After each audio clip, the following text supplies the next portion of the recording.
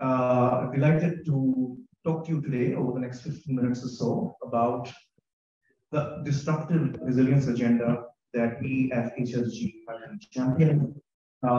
In this session, myself and my colleague Alex Balsana, both of us work on urban resilience. We'll be speaking to a number of very exciting speakers who will introduce as we go along and discuss some key propositions on what needs to change when it comes to the current landscape of managing risk in cities. If I can just get a thumbs up from Camilla to confirm, you can see the screen and my presentation. Great, thanks a lot, Camilla. The idea here is really quite simple. The central one-line selling proposition is that the nature of risk that cities in the global south are facing has changed dramatically. However, ways of managing this risk have not kept the pace, and we need to change that, and we need to use new, innovative, and dare I say, disruptive approaches to deal with the disruptive risk that we now face in cities of the global south. So, what are these disruptive risks? There are at least three kinds of shifts in risks that are taking place. One is we are seeing more and more extreme and outlier events. And there are loads of examples of this. The archetypical one being that the infrastructure in New Orleans was geared to deal with a 1 in 80-year cyclone event, whereas Hurricane Katrina was a 1 in 400-year event. We are seeing more and more of these quote-unquote black swan events happening more frequently. We are also seeing risks taking place and unfolding over large areas. And this is, again, there are lots of examples of this. A really great one, a really illustrative one comes from South Asia, where in 2020, when Cyclone Amphan was approaching the southern coast of Bangladesh and the eastern seaboard of India, these areas were also suffering from the outbreak of COVID-19. And Odisha, which is our state in eastern India that has historically been beset by cyclone risk, has over the last 20 or 25 years built up a really great track record of tackling this risk. And at the center of that, their cyclone preparedness plan is the development and use of cyclone preparedness shelters. But when Cyclone Amphan was approaching, 25% of cyclone shelters were being used as COVID-19 isolation centers. And the state was unable to deal with these multiple concomitant risks that are taking place alongside. And this is by no way a one-off. This is a trend that is happening more and more. Through COVID-19, 51.2 million people faced storms, floods, extreme heat events, and the onslaught of COVID-19. So we are seeing that we have to gear ourselves up to deal with these multiple cascading risks at the same time. The last way in which a risk is changing in cities is through the growth of teleconnected and transboundary risk. This is where a disturbance in one part of the globe leads to a massive disaster in another part of the globe due to the increasing densification of global economic and social systems. A few years ago, Cyclone Nokten hit the car production the areas of Thailand. Not only did it lead to cataclysmic failures of car manufacturing plants in Thailand, but it led to shutdowns of car manufacturing facilities all over Southeast Asia, South Asia, and Latin America, which then had downstream economic impacts on the communities living in these areas. And there are other examples of this, including a grid failure in California that led to a collapse of basic services in Mexico, and I can go on and on. So this is the landscape of risk that we're dealing with. This is the problem that we're dealing with. So our proposal is that we need to change the way in which we are conceptualizing resilience. Existing anachronistic ways of managing risk in cities are no longer valid, and we need to change. And there are changes in at least 5 domains of action that we're proposing. Number one, all good action begins on a strong foundation of data, and we need new ways of data. I'm going to go into detail in each of these 5 pillars on the next slide. We need to engage with the informal sector in a much more substantial and meaningful way than we have.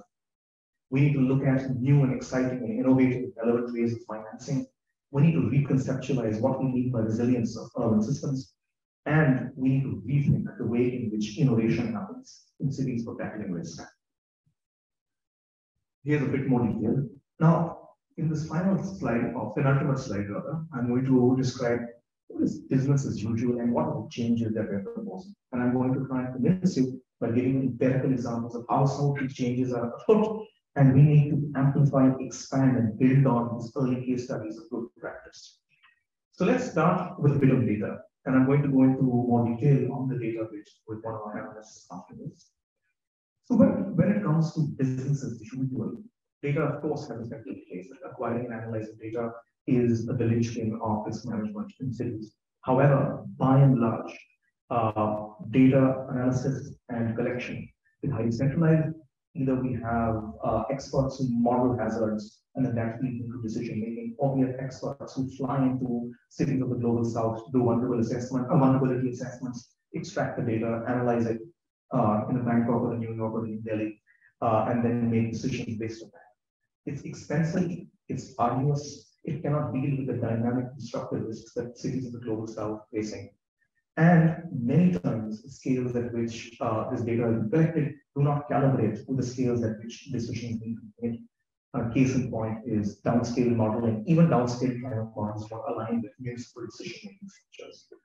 And so we're proposing that we need to disrupt the way in which we're acquiring and analyzing data. And we need to do this through rethinking the highly centralized approaches that we've been using up to now.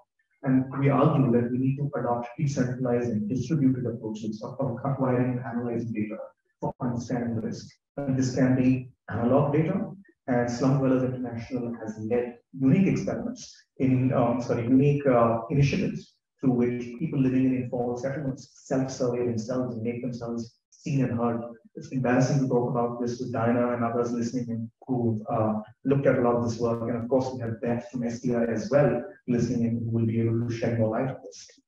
Or we can have digital data where there is a whole new range of digital approaches to acquire and analyze data that draw on AI, that draw on machine learning, that draw on quote-unquote big data approaches.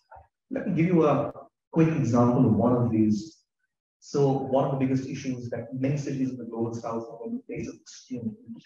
However, understanding the degree to which cities will be impacted by heat events needs the acquisition of accurate air temperature data. And in cities, it is very difficult to acquire air temperature data because this varies block by block, street by street, neighborhood by neighborhood. It depends on how many trees are on the street, how much glass is used in buildings, etc. So this is a challenge that people have to grapple with. So to overcome this challenge, a really innovative startup in America has figured out that every Android phone in the world is constantly monitoring its battery temperature. And through real-world calibration, they've developed an algorithm that converts battery temperature data into air temperature data. They figured out that batteries at 10 degrees, the air is at 8 degrees by and large. Through this, they now have razor-fine air temperature data from 500,000 cell phones or data points spread across America's cities, which allows them not only to monitor air temperature, but over time model heat waves much more effectively. And this is just one of many examples of an expanding array of low-cost, easy to use, decentralized approaches to acquiring and analyzing data for decision making. Now, and I just want to point out that this was sort of argument that was a bit out there a few years ago. But through COVID-19, we've seen even governments in the global south jumping on the big data bandwagon through things like contact tracing, which have delivered impact at scale. Now, I want to underline that I feel like I'm not a big data evangelist, and I feel like data is just one of 5 components of systemic framework for tackling the disruptive risks that we've described. The second crucial part of that is engaging with informality. And the rule of thumb, 30% or so of all cities across the world are informal. In the global south, this number is higher. And some of the world's riskiest cities are sometimes 60 or 70%. So informality is a huge issue that all of us, and that need to deal with. Now, in existing urban resilience initiatives, of course, there's an engagement with the informal sector. However, my argument is that this has taken the form of participation, of piecemeal engagement with the informal sector, where engagement with them is used to validate decisions that have already been made. People in the informal sectors are at best seen as recipients and beneficiaries, at worst seen as a problem to be tackled. Therefore, we are arguing that we need to change and bring about a paradigm shift in the way we conceptualize engagement with the informal sector in the context of enhancing resilience. And this needs to be now be predicated on a model of partnership, not on participation. This is much more than a rhetorical difference. The key difference here is that we need to acknowledge that the informal sector can be a leader, can demonstrate leadership in finding solutions, and external actors need to provide an enabling environment for this leadership to emerge. We need to make sure that decisions are made from the ground up and are calibrated with local context. And we need to acknowledge and understand that the informal sector is a crucial partner in finding solutions. Again, this is much more than a regulated argument. We saw examples of this happening all over the world during COVID. And Smriti, who's from Bombay, can shed more light on this when I bring her in a minute. But in Mumbai, Mumbai has Asia's largest slum, Dharavi, and historically, residents of this neighborhood of the slums actually much more. It was almost like a main city and had a fairly antagonistic relationship with the city government. However, unique forms of meaningful partnership emerged between the city government and residents of Dharavi depending on COVID-19. Two examples of this are that Dharavi has a number of informal semi-trained medical practitioners that were shunned or ignored by the formal system. However, during COVID-19, the city government realized that the only way they were going to provide medical services to this massive informal segment is by partnering with these informal actors, informal providers of medical assistance. So they provided them training, they developed a network, and they gave them medicines and equipment to deal with the outbreak of COVID-19. Another example of this in Dharavi was that the government realized to accurately map the extent of the COVID-19 infection in this area. They had to partner with citizens, and therefore municipal corporation employees and members of the settlement formed teams that went house to survey and map the outbreak of COVID-19. As to examples of how this partnership can actually come about, even in contexts that are beset with really skewed power dynamics. The third and important element of this is urban services. We need to make sure transport, infrastructure, and health, all these critical systems in cities are resilient to the multiple interactive shocks and stresses of the city in the global space. However, when it comes to business as usual, there has been an inordinate and overwhelming emphasis on strengthening infrastructural aspects of people. Don't take my word for it. 98.2% of all the money that went in from the global environment facility to cities went in for the delivery of hard systems. And the remaining 2% that we need for developing capabilities and capacities went in to develop those capacities that would be useful for operating these hard systems. There's a decision making around these systems driven by standard operating protocols that don't accurately acknowledge the dynamic nature of this city. And therefore, we argue that we need to shift from this inordinate, disproportionate focus on the infrastructural aspects of city systems to much more of a focus of developing capacities and capabilities of people running these systems. We need to make sure that people running these systems have the capacity to make decisions under uncertainty, and we need to make sure that management approaches such as rapid adaptive management become real approaches that can be adopted by city managers. Again, during COVID-19, we saw this happen serendipitously. All of us saw that the opening and closing of public transport, public spaces in big cities across the world matched the rise and fall of COVID infection rates, which is in effect emblematic of an adaptive management way of being. It's just that here it was being done reactively, and we're arguing that we need to do this proactively. The penultimate component of our disruptive resilience framework is innovation. Given that we are facing uncertainty, given that we are facing outlier and extreme events, we need to make sure that there is innovation capacity within these cities to deal with these extreme and unprecedented events that we haven't dealt with before. Of course, when it comes to business, there is some innovation. However, I would argue that this is expensive, expert-led, Eurocentric in its approach of delivering the best possible solution, as opposed to solutions that are calibrated to local cultural contexts and are good enough. And therefore, we argue that we need to create an enabling environment for frugal, endogenous, bottom-up, iterative innovations to emerge from those on the ground. And again, there are lots of examples of this. I think my colleague Eric Casper is probably listening in on on this. He's an example I always give of proven innovation to tackle economic risk. He worked in the state of Chhattisgarh, which faced with heat waves and power cuts, and especially in low-income areas of big city Chhattisgarh. And therefore, he developed a low-cost backup generator made of small solar panels, second-hand batteries of motorcycles. He rigged them up and it created a backup generator, and then linked it to a social enterprise where women in villages surrounding the big cities are manufacturing these backup generators, which allowed low-income households to have a fan and a bulb when there were blackouts to tackle the pernicious impacts of increasing heat waves. There are a whole load of examples in this. COVID-19, we saw a lot of quote-unquote jugaad innovation that Sunana, Smriti, and others from South Asia would be well aware to deal with the risks that we face. That has happened in an ad hoc, reactive manner. We need to create an ecosystem in which that is happening in a proactive manner. Finally, none of this is possible without the right kind of finance to tackle risk. And I will keep my mic up. Apologies to all those online that are fading in and out. Now, when it comes to finance, at the moment, anyone who's had the experience of dealing with a big multilateral fund knows that by the time any kind of entity writes an application for finance to deal with the risk, it's 5 years, at least 5 years, till the first dollar is one. These existing ways of flow and static, they come with low quantities of finance, high conditionality, very high barriers to access that tech and expertise in the global south are unable to access.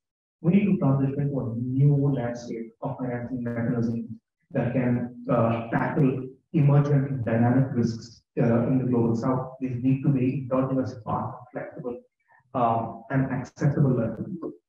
One of the things that I keep banging on about is the startling lack of understanding about municipal resilience bonds.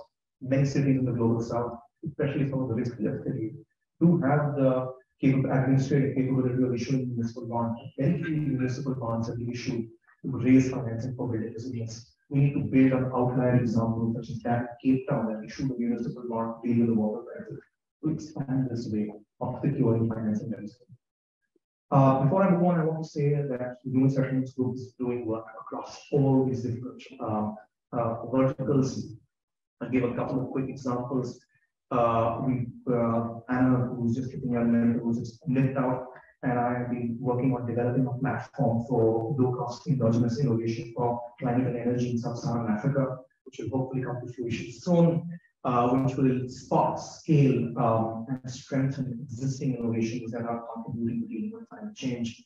A lot of our work, especially some of the work that Tucker and others are leading on building urban labs, has this idea of leadership from the informal sector and low-income communities built into the heart of it.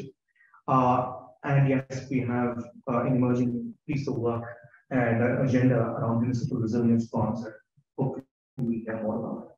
I just want to end by acknowledging the big debt that we owe to ENU for informing some of these ideas. A lot of these come from really remarkable issues of the journal published in fairly consistent over the last 10 years.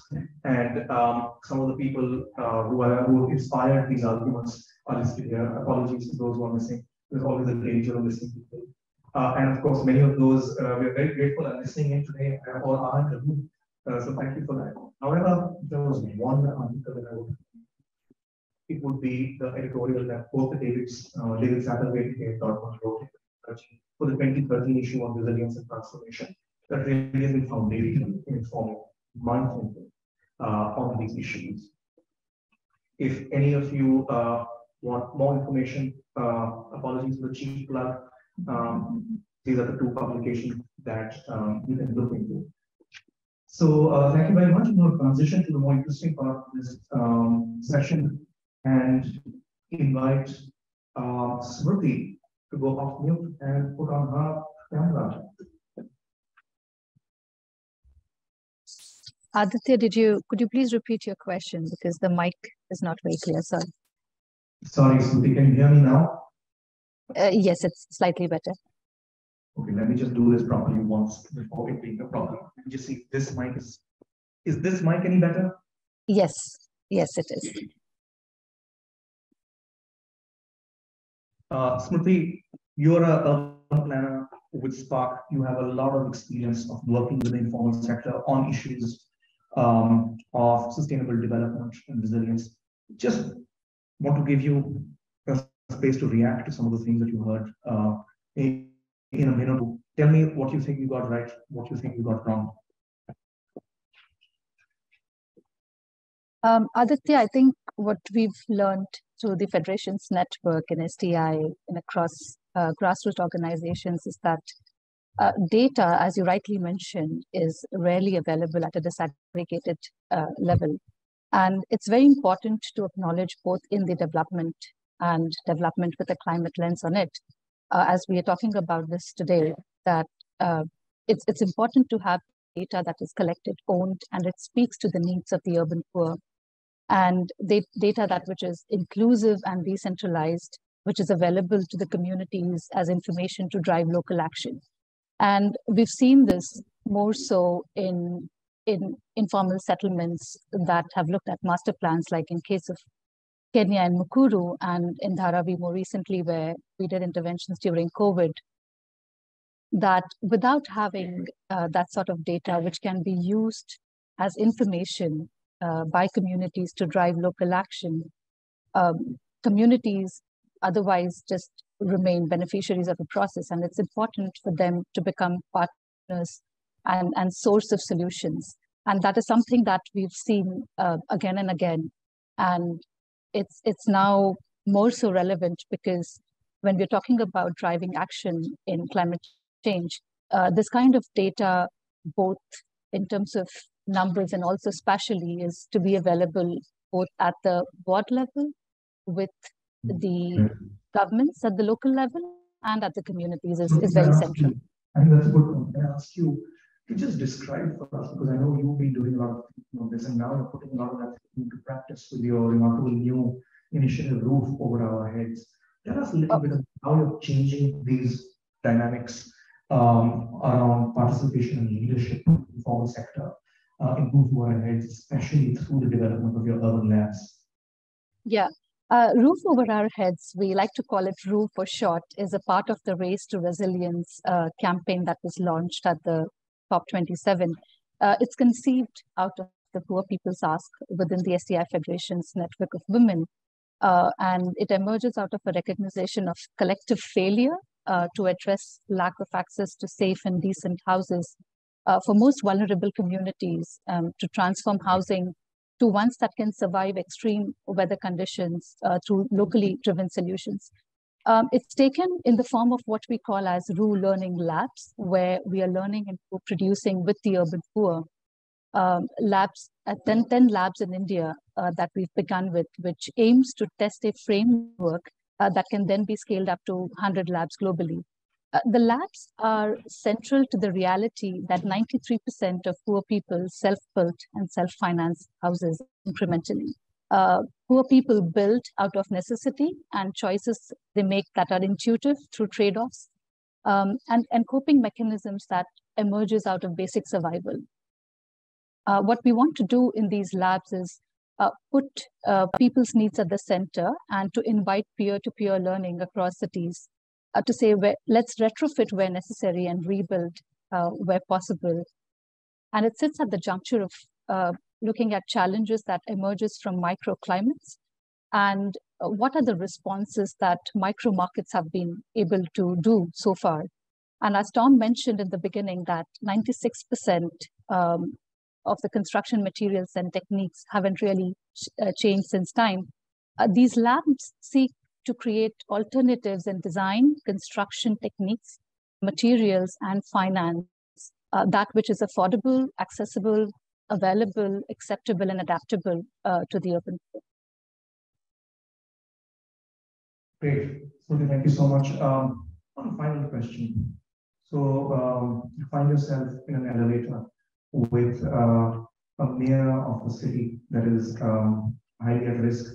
Well, maybe not an Indian city where mayors don't have much power, but just go with my question.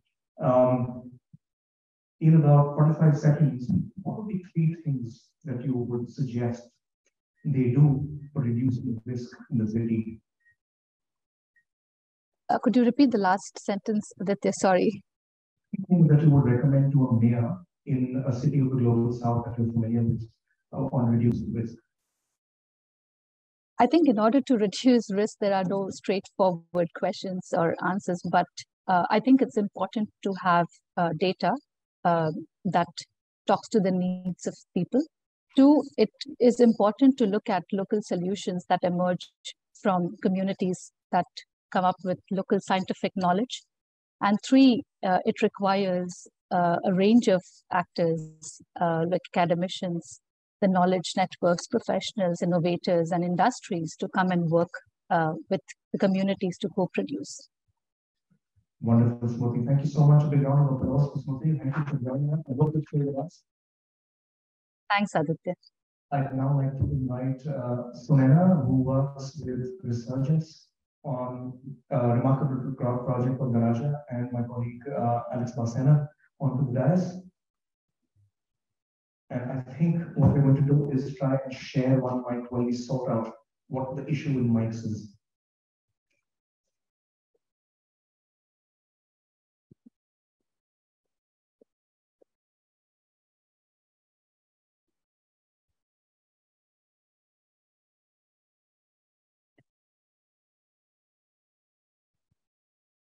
Thank you very much, Aditya. That was an enlightening presentation as always. Thanks a lot. Thank you, Sumana, for being here. I have a couple of questions, and I want you to basically help us to understand from your practice perspective how can we actually use basically the perspective that Aditya has given us on data.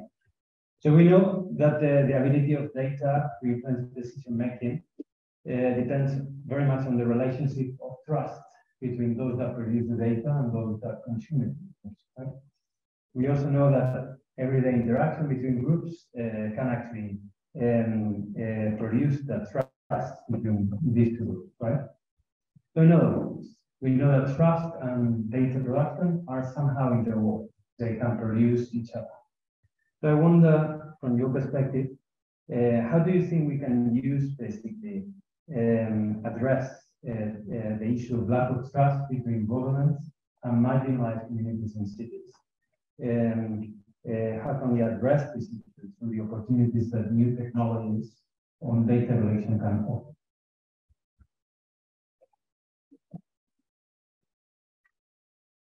Thank you, Alex, and thank you, Aditya, for framing the discussion the way you did. I do very much like the framing of 5 dimensions of disruptive resilience. I think on the data part, and for this, I'm going to draw from my experience of working in East Africa, primarily under the program Garaja. Just to contextualize it, what I'm going to be sharing later on. I work primarily in the communication systems field, where I work with communities in informal settlements predominantly to improve their capacity capacity to take anticipatory action by using weather and climate information such as forecasts and early warnings. So that's one part of it. And on the other hand, I also work with national meteorological services of the countries that I work in to develop their capacity to engage with various stakeholders, including informal settlement communities, to provide better weather and climate information through products and services. So in order to do this, we have worked very closely with these 2 groups, but also several intermediaries in a city. So that would involve NGOs, very much like Spark and several who are on the line with us today. Say media organizations, so that's community radios, citywide radios, and other media houses. Also city governments at different levels. So for example, municipalities are quite, municipal governments are quite important to this process. So now when we went into the region to do this project, obviously the first thing we found was there was a significant lack of trust between informal settlement communities and the government. That is largely because they feel, I mean, they are marginalized community, and they feel often excluded from basic services that the more affluent parts of the cities have better access to. So understandably, there is a lack of trust. So that was one of the first things that we had to sort of address. How do we bring all of these different actors to the table who don't really trust each other and then work together to improve the way the city handles the communication of early warnings and action of severe weather. As in millennial, I would say I'm very much pro-technology person, and technology does offer the benefit of scale, solutions of scale that probably other things, non-technology solutions may not do as effectively. However, at the same time, I will say that technology is only a part of the solution, but not the entire solution in and of itself. And I think that is something we have tried to embody as we've been approaching this. So we've taken a view of like using technology where it's appropriate, relevant, and accessible, and combining that with human intervention in services, co-production processes. So in terms of like a question around newer technology and how that new technology and the intersection with data collection, use of data and trust, I think participatory data collection, something that Aditya alluded to earlier, is we found it's one of the best ways of approaching this. And I know there are several examples from the Global South on how this has been done. Aditya also alluded to one of the examples I was going to share. I had come across this project in Kenya where community members were reporting on some climate-related data through SSD, the phone SSD mechanism. And there are several ways of doing that. Some of the more other ways of doing this is also using. There are lots of polling platforms that are cost-effective that can be used. There's also social media. I think all of this comes with risks, and that is something that we've tried our best to be mindful of. For example, if you're using technology that is on smartphone or smartphone related, that obviously raises the question of access. So what are the varying levels of access communities in a geography have to smartphone, number one, and number two, what is their access to mobile data or sort of internet? And we found that in informal settlements specifically, it's a shifting scenario, but there is a challenge in access to that, particularly mobile data, which is considered to be quite expensive. So people don't seem to have it on for throughout the day, but rather switch it on at certain points to seek certain information. So that raises questions around, say, things like early warnings or the continuous access or continuous provision of data collection. Yes, so whereas in India, where I'm from, that landscape has shifted significantly. There is high penetration of smartphone, even in informal settlements, and mobile data has gotten significantly cheaper, and therefore there's more continuous access to it. So the technology landscape is shifting, and that provides a lot of opportunities, but it's also important to think about the risks when we choose these options. Yeah. Thank you very much. That was an excellent sharing. Really appreciate it. So I'm going now to invite the perspective of Professor Nightingale from the Department of Sociology and Human Geography of the University in Oslo. Her academic interests span from political ecology, social natures, critical development studies, feminist theory, and methodological work on mixing methods across the social and natural sciences. She focused very much around three themes like climate change adaptation and transformation, public authority and state formation, and emotions and subjectivity within environmental governance and policy. I think her perspective, particularly bringing everyday praxis into an effect to socio-ecological adaptation, is very interesting and actually can help us understand as well from where this disruption that comes from the social can actually emerge. Professor Nightingale, the floor is yours. Thank you very much. Hi, everyone. Thanks very much. And thanks for inviting me. I feel like I'm going to kind of zoom us back out again to more abstract questions, which I hope doesn't feel too awkward given the really kind of rich and grounded discussion we've just been having.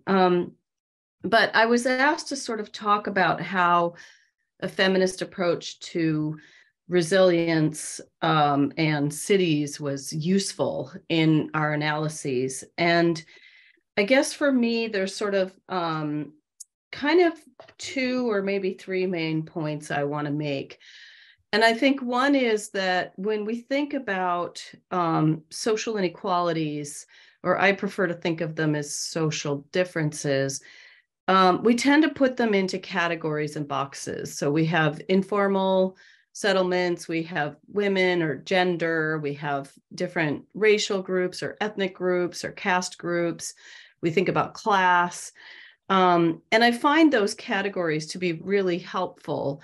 But I think where my approach to those categories maybe differs by the kind of performative feminist theory I use is that I understand them as something that emerges from our everyday interactions and from the ways that we conceptualize and understand how power operates in society. So if I go back to Gautam's opening talk, he discussed the sort of the relation, or he distinguished between the normative, the analytical, and the operational. And for me, I think if I start in the analytical domain and I say that it's not so much about, how gender relations exclude women, but rather it's about how power operates through gender to shape who is imagined to have the right knowledge to deal with a challenging new future, to govern, who is authorized to govern change. And that authorization is coming through the way that we imagine inequalities to operate in society, or how we imagine them. So just to give you a more tangible example, within the adaptation and resilience kind of work, there's often a focus on kind of who is at risk. So who is it that needs support for adaptation and resilience? And those people are almost always imagined as different from those who have the capacity and the knowledge for creating change, for building adaptive capacity, if you will, or building resilience. And I think that distinction is, I like the framing that Aditya put out at the beginning, because that's precisely challenging that kind of framing and saying that we have to get away from believing that the people who we consider to be the most vulnerable are not useful in terms of having knowledge, having agency, having resources and practices that are useful for us going forward in terms of building resilience. And so from a kind of more analytical point of view, if I think of how power operates to create social difference, rather than just assuming that social difference already exists, but rather I need to see how the shape of our cities, so the kind of spatial arrangements of housing and access to services, serves to kind of create and reinforce and, kind of, if you will, like a ring fence, various kinds of exclusions. I'm sure I don't need to say that to this audience, but my point is an analytical one, which rather than sort of taking those as given, I understand the way that the structure of the city is complicit in, both is created by and complicit in the ways that power is going to operate to differentiate society in the present and in the future, with really significant consequences for these core questions I have, which are, who is authorized to govern change? Who's imagined to have the right knowledge to cope with an uncertain future? Who's imagined to need support, and who has capacity? Thank you. Thank you so much.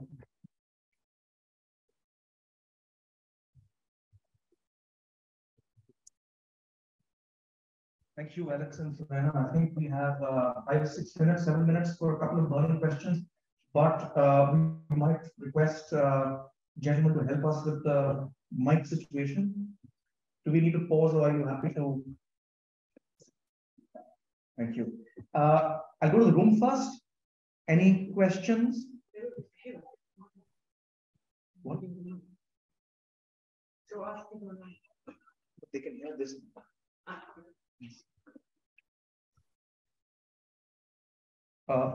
Alex, do you want to do a test on that mic to see if people on Zoom can hear us? Hello, hi. Can you hear me? Does anybody? Hello, can you hear me clearly? If Adriana can give us a thumbs up. Not very clear. Those mics are not audible to people on Zoom. But they can hear you now. They can hear this mic very clearly. A big question. Yeah. Okay. But he's here to fix it for the rest of the day. So thank you for bearing with us. We just want to fix this mic issue so all of you online can hear us. Again, can you hear me clearly?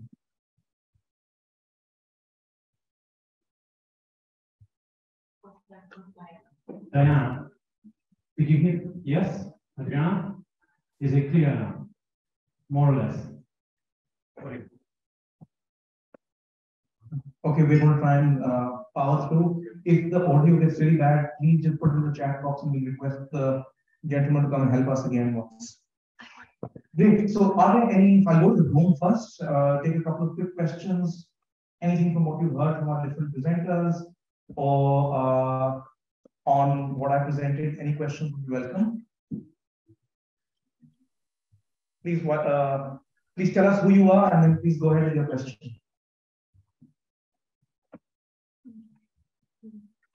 Thank you so much.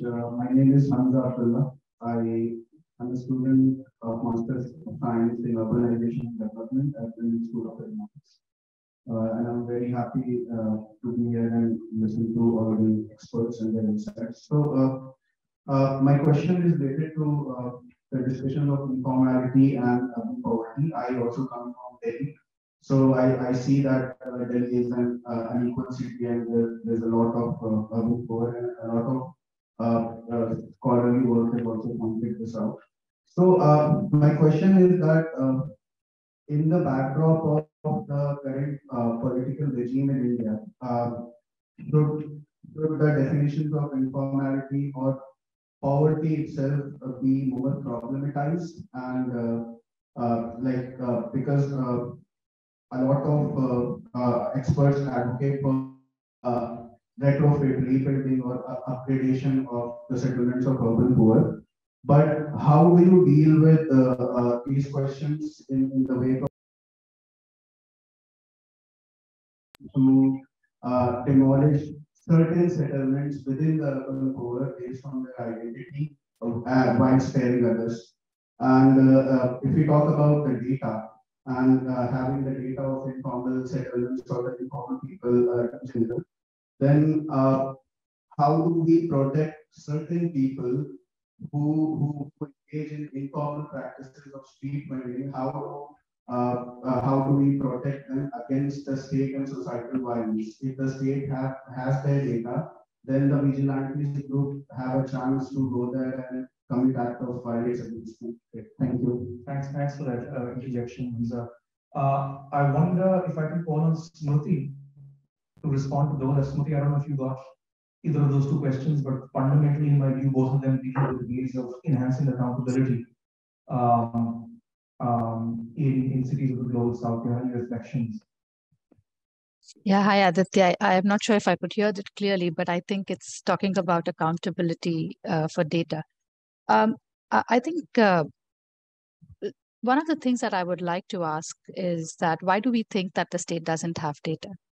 The state has the data, it's at the aggregated level, and much of that data doesn't serve the needs of the people. And when the data is there in the ownership of communities, they can choose to do what they want to do with it. They can leverage the data to negotiate and much so work with the governments to do something about their needs. So it's not so much of a threat to, the data is not so much of a threat as the way I think is being perceived at the moment. Thanks a lot, Smriti. Thanks, Hamza. Morgan, do we have any questions online? In which case, just want to check if Christina is online. Thumbs up from you. Hi, Aditya. Yeah, I'm online. Over to you for any reflections. You led the Urban Resilience Program for the Rockefeller Foundation, then worked a lot with governments on adaptation policy. Any reflections? What have you missed? What have you got right? What did you find interesting? Would be useful. Yeah, I mean, first of all, the conversation this morning has been incredibly useful and incredibly interesting. I think, to me, the things that are resonating the most, and hopefully I'm audible. I've had a huge amount of computer issues and I'm joining by phone. Okay, thanks, Aditya. I think the things that have been resonating with me have been the focus on the operational, actually. So often we think of that as not a realm of research, and you know, in some ways almost a little bit beneath the researcher's realm of expertise and preoccupation. And I think there's a real need to change that, because there is so much that comes down to the operational details that needs to be understood, that needs to be investigated. And I just see a lot of opportunity within the urban resilience space to get to that operationalization, to understand how to do it. And as Tom said earlier, really share lessons across Northwest, South, East. There's so much opportunity for that.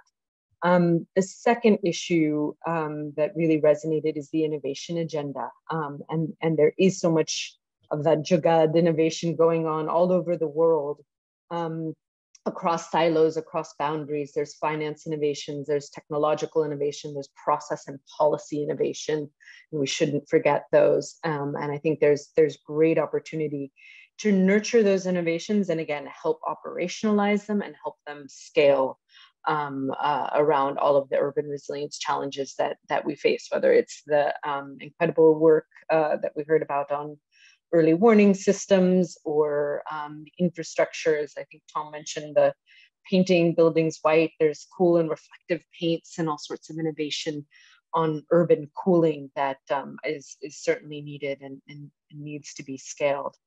And all of that is not to say that there isn't a real need for that deep social reflection and understanding of who's excluded, who's privileged, who's, you know, I think who isn't. And it really, to me, means a new way of doing business, really aligned with that decolonization agenda.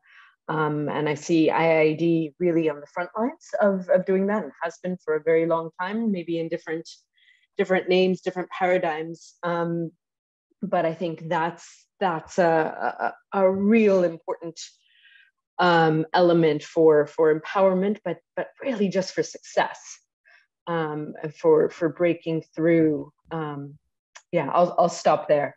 Christina, one final question is Sure. that you're currently working with the UN Foundation as the lead for resilience, effectively setting up the resilience program. Are you able to give us any a sneak peek into how urban areas might figure in your emerging plans? That's a really good question. It's again a tough one institutionally because the UN, the multilateral system, sort of ends at the national level. In many ways, of course, we have UN Habitat, but I think when it comes to resilience, I'm constantly seeing the subnational, the locally led, being at the forefront, and so I think there's great opportunity to sort of bring the UN agencies, bring the multilateral system to think much more about the urban and subnational governance in general. It's not easy to do, I will say, but I think it's ever so critical. So I think a great opportunity for continued collaboration and discussion. Okay, thank you very much, Christina. And I think with that, we're unfortunately all out of time. I'd like to thank all the speakers and panelists and respondents for their very enlightening comments.